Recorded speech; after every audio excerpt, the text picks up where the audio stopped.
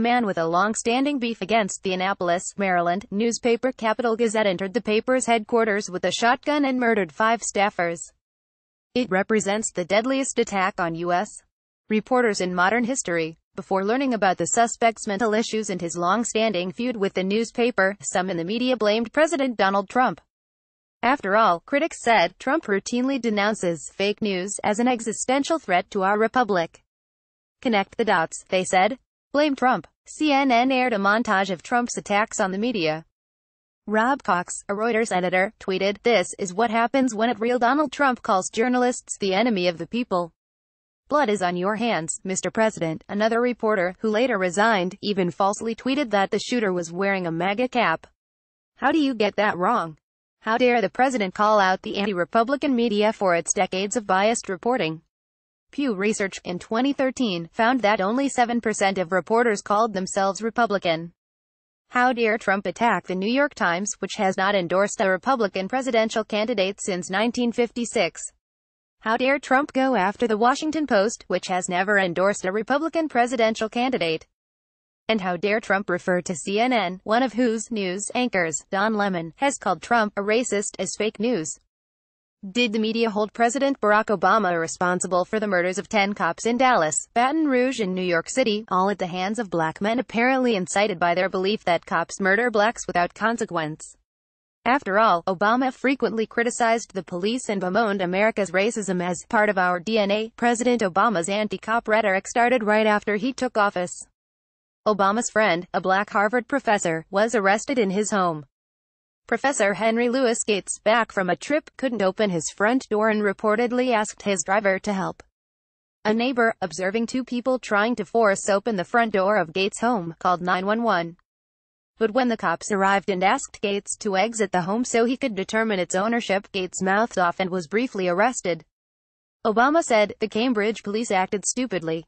The Cambridge Police Superior Officers Association and the Cambridge Police Commissioner insisted the officer followed protocol."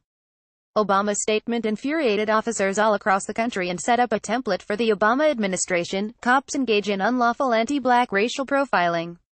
Obama and his attorney general also offered verbal support to the so-called Black Lives Matter movement that argues, without facts, that blacks are regularly and illegally profiled by an institutionally, systemically and structurally racist criminal justice system.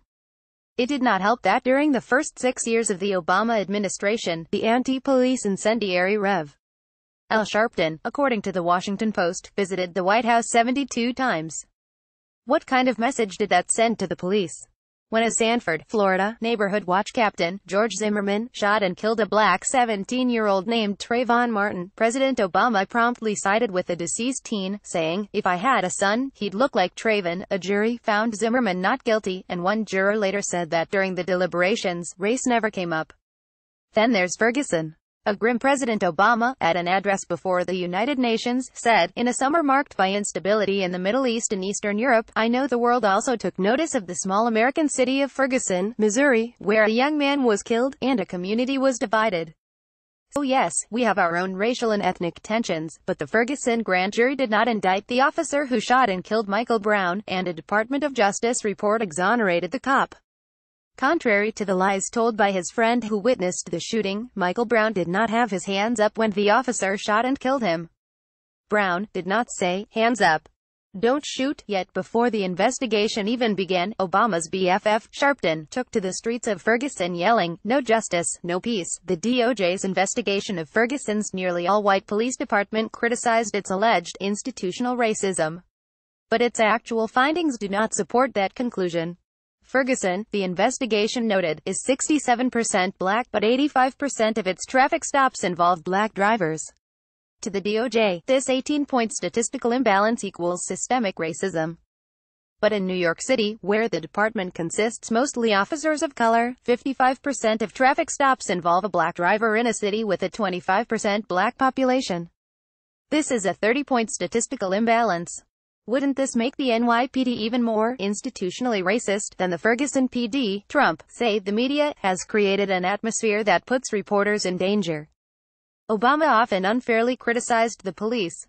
But the media did not blame Obama for the murder of officers by angry black men consumed with the wrong-headed belief that blacks are victimized by the institutional racism of the criminal justice system.